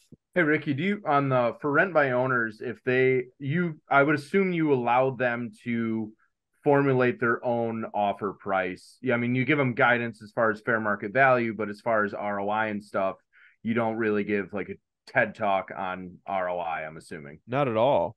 Okay. They know what they like. Here's a deal. Tell me what you think. They come back to you. They're like, well, what's the rental? Can you find out what the expenses are? Yeah, let me ask the agent or the owner or whatever. I'll get it for you. Cool. And then once you do a couple deals with them or you sent them some properties and then you kind of have a better idea of what they're looking for, in a deal, then you can already kind of have everything, all the information they normally ask for. You can start to have that ready every time you present something because they're going to ask it anyway. Makes sense. Oren. Ricky, hey man, how you doing? Good, bro. How you doing? Great, man. Hey, one question for you. Once we have listings like in our area, inventory is starting to creep up. There's more competition. We got a ton of builders building tons of new homes, giving incentives, this and that. So our listings are starting to sit, 60, 90, 100 plus days. What are you doing in terms of your follow-up with those clients, your sellers? just to let them know, hey, I'm still working for you. I'm still here. Like, what is your check-in process? Or is there something you're doing to help your listings stand out when the market has more inventory and more competition like it does now? Things that I have listed already. Yes, sir. Okay. I mean, it's always going to be kind of the same conversation. What I normally did was called all my listed properties at least every 2 weeks if I'm not talking to them more frequently. Sometimes I would do every week, just depending on what's happening. I might do it every week in today's market, just because how fast or slow things are moving. It's just like a very uncertain market. There's like pockets where this price range is performing way differently than this price range over here, and different local markets are like behaving like completely different than like other markets in the U.S. It's like really weird thing. So you might want to even do it every week, like block off every, Wednesday afternoon or something, and call your listings and just check in and stuff. And even if there's no activity, that's a check-in. It's like, I just want you to know, nobody's really had any inquiries or anything. There's one listed over here, one went under contract over there. You can update them on things that's happening. You can even tell them exactly what you just told me. Hey, builders are offering this. That's, I'm showing property, and seems like every one of them are buying new construction because they're getting this, this, and this. Figure out what those builders are doing, like, are they buying down the mortgage where the rate's cheaper? Okay, let's get with the lender and kind of go ahead and put that package together. Hey, are you willing to buy down the rate like the builders are doing, so that that you can be like competitive with the rates that the people are getting on new construction, whereas we're the same price per square foot, but we're a bigger home, and we're offering the same mortgage rate because we're buying it down for the buyer. So I don't know, man. It just depends on, really, it comes back to the seller, why they're selling, how motivated they really are. Some of them are okay with it just riding it out. Right. Some of them want it gone now. They're willing to reduce down to whatever they have to do to get it done. Some people don't want to reduce, but they want it gone now. And those are the tough ones. But anyway, no, and what you shared earlier about, who's the want to and the need to, that was, I don't know if I've heard you share that before, but that was just kind of a mind shift for me, because I'm looking at my clients and I know the ones that have to relocate because they're moving to another state. And then I know the ones that are just like, yeah, if we get this much, we'll sell it. And if not, we're going to take it off the market in a few weeks. And just kind of, in my mind, just preparing and categorizing those people was big. So thanks for sharing that. Yeah. That's the thing. Everybody's trying to get everybody to close now. Good afternoon. How you guys doing? I'm Fantastic, a bro. mortgage broker, so it's interesting to see how you guys are doing this. But I've been a lender since 2004, so I was there during that crash. So really, I guess my question is, how can a lender support you agents in a market like this, and how things are evolving over the next few months, next year or so? How can what? How can a lender support agents in a market like this? How can we best support? Oh, I don't know, honestly. Can I help? What's that? Can I help? I have I'm new to real estate, as I said, but I have been doing just a few open houses, and every time I do, I call a lender because I don't want to be in the open house alone. And they all offer something different. But this lender made this brochure, and she gave 3 scenarios for the payments, down payment, the programs. And I think that this was really smart. So no, for sure. Yeah, we absolutely do this. Yes. And she also sent me some rent versus own flyers. I don't have those here, but so I'm going to use those to go door knocking. Try it. I mean, you could call them up and like try to like figure out how to work with, have something like in place, that kind of helps people with their rates or something like that. you know. But honestly, I think with lenders, it comes down to more like the relationship and how you handle the deal. You know, like the lender I've used forever, he just never lets me down. Like if he can't do it, he tells me right then. If he can do it, he's like, "This is no problem," and he's never came back and said, "I can't do it," after he said that. Or he's like, "I'm gonna have a few challenges, but I'm gonna do this, this, and this, and I think we'll be fine," you know. And then we kind of monitor those things. Versus some lenders I've worked with, they kind of hide all that stuff. They're like, "Oh, it'll be great." Come to find out, there's serious problems, and we couldn't even get the deal done. I think honesty and just being, just being a good like professional, just doing a good job, I think is what you should be doing. Oh, of course. Bare minimum, I think. Doing a good Outside job. of that, We've come in and saved deals where the lenders did just that, just promised the world and didn't look at files until a week before closing. And then the people that you save the deal for, they'll use you forever. And so just try to stack your list of people who want to use you forever. Hey, Ricky, can you go over your coaching, your services? Or we're doing it. You're looking at it. I mean, your pricing and what you offer. I don't charge anything, and I don't have any programs or anything. What? You're just free? Uh-huh. Wow. How often you? That's amazing. That's amazing. You give. I can give you, let me find this link. Actually, I can give you this link right here. Let's see. So if you go there, that goes here. And then I've got the scripts, the weekly email stuff, that listing like demonstration. Now, the 60-day course, it's really cool because that is at zero-to-diamond.com. But let me show you what I've got there in that link. It's actually right here. So I did it live. I did like a call every week. And when you go to that link there, that's in the link I just shared, like I've got this business plan kind of laid out here. And then you go to zero-to-diamond.com to like get the additional stuff you need. But then I've got week 1, week 2, week 3, week 4, 5, 6, 7, 8 that you can kind of watch at the beginning of the week, each week, for 8 weeks, and kind of follow along and stuff. So yeah, I don't have any like paid stuff. And reach out if you have questions, like message me on Instagram or email me or whatever. If stuff comes up, I'm happy to help. Danny, what you got? So, question, I have a FSBO preview today. It's only been on for a day. And just curious your strategy going on FSBO previews, not like where it's like, hey, I'm coming and we're going to go over how to list your property. More like, hey, I'm coming to see if it's a potential fit for Why are they someone that I selling? have. He's got to get it sold because he just got a rental nearby. Mm. And he's motivated because I asked him like If on a he scale of was to one. list it, does he have an agent he's going to work with? I didn't ask that. Yeah, see, we have to dig. We have to know what's going on. That's our job as a professional.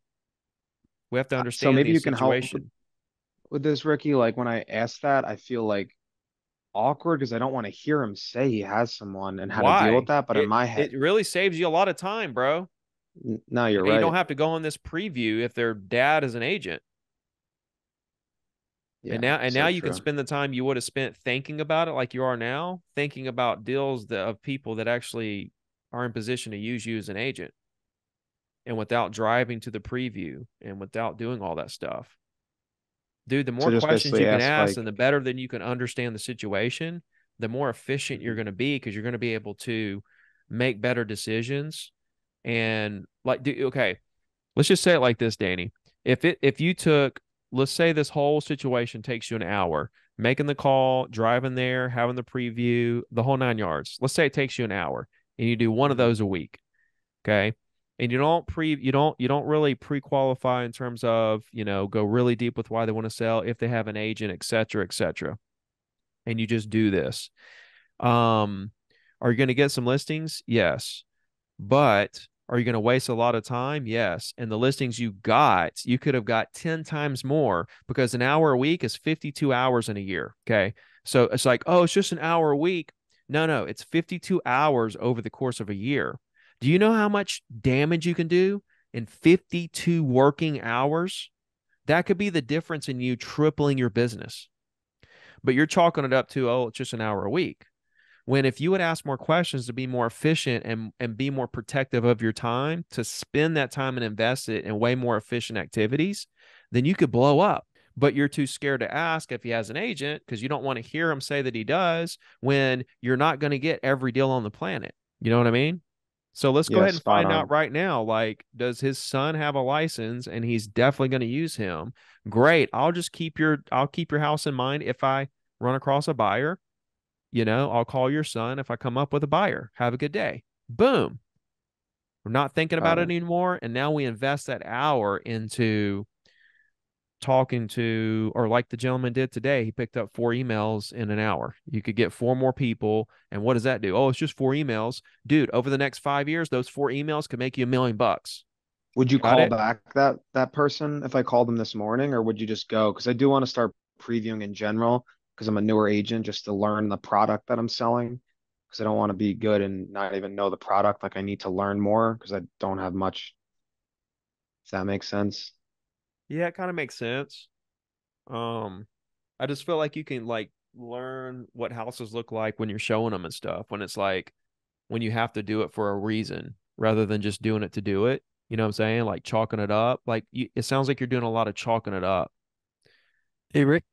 Yo. What do you mean by that? I used to go after FSBOs, and I listed 5 FSBOs in 1 week before the pandemic, and it was all about the scripts. Once I got my script down, the first thing I said, listen, is your goal to sell at the highest price, least amount of time with least amount of hassle? So there's 5 things you need to do. Number 1, you got to price it right, got to stage it, you got to market it, got to market it to the agents. So I have my scripts down. Yeah. And then I say, when are you going to hire? When do you plan on hiring an agent? They'll Yep. say, oh, I'm going to give it about a month. Okay, Yeah. great. I'd love to qualify. I'd love to apply for the job. Yeah. That's it. Done. Right there. See, that's what I love. Like right there. And that's what I used to say too.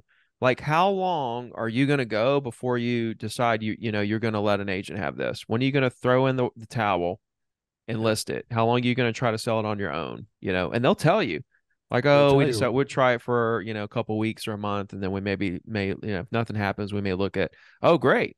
Did you have an agent in mind?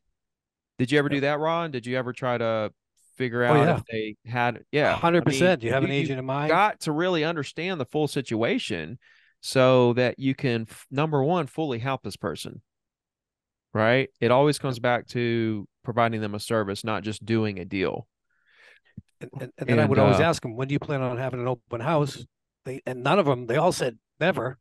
I said, well, and then so the scripts let me sit down and show you what we need to do to get your house sold at the highest price in the least amount of time with the least amount of hassle. And then boom, I'd go right into my scripts.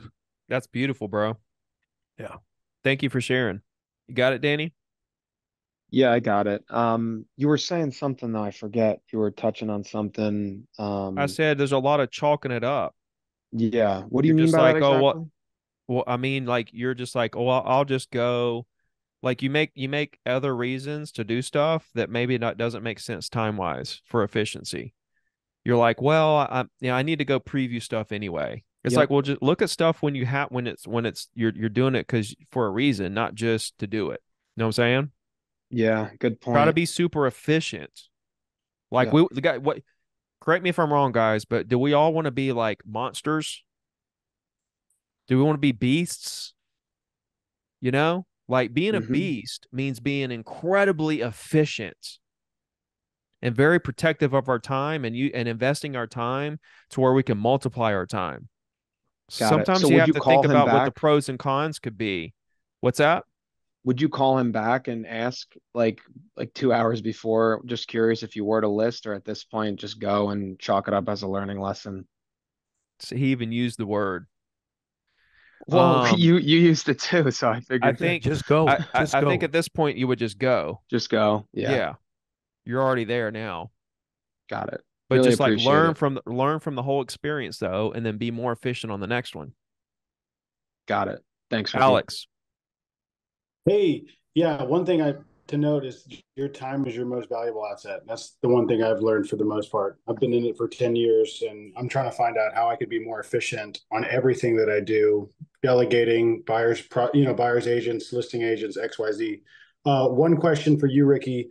I know that this is a prospecting call, so I don't want to take over too much, but I was wondering, what is your best strategy for building relevant social media content? You mentioned the weekly email, the prospecting, and then finally social media in the afternoon. What is the best strategy for us to get that going? I have a good database of past clients, and when I make a post, a lot of people like it, but I feel like maybe I'm not adjusting to the market, and even though I get response, but I'm wondering if I could do better. What do you mean adjusting to the market, given market data and breaking news? Yeah, that's what I've noticed that you do a lot is like you have the screen behind you with like the latest headline, and then you're like talking on that data. I love that. I've never done anything like that. Is that what you would recommend other agents? Because what I do is I post a lot of, hey, look, another happy customer. Oh, hey, check out this new area, XYZ, new construction area. But I want to be a little bit more. Maybe I'm not. Maybe I'm asking the wrong questions, but I just feel like I could do better. I understand what you're saying. The answer is, yeah, like you always need to be evolving your social, right? If you're going to be a consistent content creator, the person you are on social this year is different than 8 months ago to 24 to next year. You're different. Like mine today looks different than what it did just 6 months ago to last year to 5 years ago. It's going to look different next year. It's going to have a different message. It's going to be a different look. So it needs to be evolving. And so you're asking the right questions because you're thinking, how do I make it better? How do I, and that's like the natural progression of a content creator. You create content and then you kind of feel like it's kind of plateaued. Everybody's probably tired of seeing the same thing. And then you mix it up a little bit and make it a little different. Everybody's excited about this new look again for a little while. Then they kind of get used to that. Then you morph into your next chapter of what your social looks like. So you're always going to be changing it up. So that's just one thing that's just always going to happen and be a cycle. Okay. It's not just like you're going to change it up this one time and start doing articles in the background and that's what you're going to do forever. Do that for a little while and then do something else. But to answer your question, what should you guys be doing? Well, there's so many different avenues to social. There's pictures, there's video, there's different formats and styles. There's written word, there's audio. There's a lot of different, there's short form written, long form written. There's the different platforms. There's so much going on with social. So I can't say everybody needs to make reels or do long form YouTube or make content on breaking news about your market or do local events and local businesses or write blogs on this. I don't know. You can't do everything. So you have to kind of figure out, what do I like in the social media world? Do I feel good about making reels, or do I like to write a blog a week and put it out there? Do I like to make a long form video? Do I like to make reels on my listings where it doesn't even show my face? Like great music, great cuts going through my listing. Those are really crushing it right now. So to answer your question, I don't know. And I think for everybody, it's different. You got to kind of figure out what you like, in that social world and kind of go all in on it. Maybe like I know a guy in Mobile, Alabama, he has a podcast about Mobile, Alabama, and it's amazing. And he crushes it. He gets so much business from it. Right. He doesn't do Facebook or he doesn't do like reels. Like he doesn't do any of that stuff. He just has this podcast. He puts it on iTunes and then he has it on YouTube. He has a video as well, and he crushes it. He doesn't do any short form video. What's his name, Ricky? What's his name? His name is Jeff Jones. Question on the reels. Yeah, look him up. Dude's crushing it.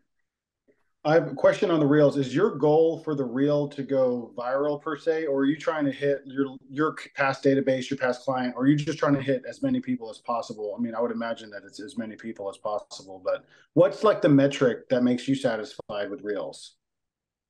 If I like the content, You know, Okay. if I watch the video before I post it, I'm like, I like this. This is good. I can kind of tell if it's going to be something that performs well. Yeah. Sometimes if something goes viral and goes to 1 million views, like those always catch me off guard. I never like I'm never like, oh, this one's going to go have 1 million views. Um, but then when it happens, you're like, oh, okay, why did that happen? My rest of my videos Okay. are exactly the same. But Yeah. the algorithm's weird. No, I think to answer your question, it's just that I like the video. I was like, I like Okay. this, and I think it'll help people. Boom, post it. Like Yeah. I just posted one.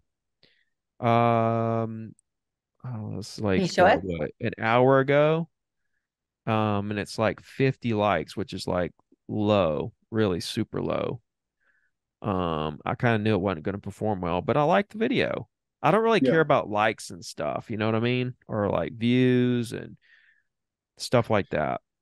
In my mind, since I do have a large past client database, in my head, at least it's a good conversation starter for my circle, right? Usually the things that I find interesting, my close friends also find interesting, and it's like, hey, let's go out and grab some coffee, and we just chat about the market or whatever's going on. So, Mm-hmm. I guess if I like the video, then one, that's a win, and then two, if it's a conversation starter to network, great. That's another big win right there. Yeah. Thank you. Just figure out what you like on social and just do it consistently. Cool. Anybody got one more question before we dip? I've had one question. Go ahead. So a list of like really old expireds, and I'm like, if they're like a year old, what is a good way to kind of just open up? Just kind of the same way, like, look, I see you had your house listed last year. I just was thinking it, or wanted to call and reach out and see if you're still thinking about selling or. No, don't say that. You're saying too many words. Mhm. They're immediately they're going to be in that fight or flight, and they're going to be like, "How do I get the hell out of this off this call?" Yeah. Say, "Hey, I see you were trying to sell this house at one point. Whatever happened with that?" Whatever happened with that. All Make right. it really short and sweet, because if you're like, hey, I see you were trying to sell this house at one point, I was just calling because I wanted to check on that and see if there's, if you thought you might be wanting to, still sell it. They may have already sold it. They may have sold it a year ago. You just didn't realize it in the data that it relisted and sold. And here you are asked, it's just like, what happened with that? And then Yeah. let I'm them checking out tell on you. Zillow. They haven't sold, but I'm like, but yeah, I like that. I like just Do what now? I looked it out on Zillow and they haven't sold yet, but Okay, but let's get back to efficiency, okay? yeah. So if they sold that property, you don't call them? Mm-hmm. Why? That's a good question. I should just go through them and just make the calls without taking that time to look up each property. Number one, the time you spent to look that up is wasted. Yeah, that I could have been on the phone. Yeah. Well, but number two, then you're not calling somebody that may be looking to buy or sell right now. Mm-hmm. It's like, why aren't you're focused on the listing. Right. And what I'm saying is use the listing as an excuse, use that property as an excuse to talk to them. You don't care if it resold. Who cares? The goal is not to list the property. The goal is to use the property as an excuse to see if you can connect with this person, to see what it is that they might be looking to do now. And if not, in the future, do they have an agent? Can we stay in touch? Right? Oh, right. Whatever happened with that? We sold that a long time ago. Oh, cool. Where'd you move to? How do you like it? Are you going to make another move soon? Do you have an agent you're going to work with? Yeah, I'd love to work with you maybe in the future. Would it be okay if we stayed in touch? You never know where these conversations are going to go. Well, let me ask you this before you go. If I had a great deal on a rental property, would you be interested? Oh, for real? You buy rental properties? Cool. What do you like? Duplexes, fourplexes, single family, on the water, vacation, Airbnbs? What do you like? What you need, I got it. You know what I'm Love it. saying? Thank you. Thank Yeah. you. So like, don't waste time looking up info. Just make calls and connect with people. Okay. Good Yeah. advice. Cool. Thank you. Cool. All right, guys. Hey, enjoyed it. Happy Friday. You guys go crush it. I'll be in Sarasota next week, Vegas the 2 weeks after that, Miami 2 weeks after that. I'll do another one of these in October, probably mid-October-ish. So I'll send out emails and all that stuff. All right. You guys hit me on Instagram if you need something, or just email me. Happy to help. And yeah, you guys crush it. Thank you guys for joining. Enjoyed listening to you guys make calls. And like literally the world is your oyster right now. Like you can absolutely do whatever you want to do in this business over the next 5 years. All right. Thank you so much. This is Welcome. awesome. Yes, thank you guys. Be good. You're awesome. Have a great day, everybody. Thank you so much. Such a great guy.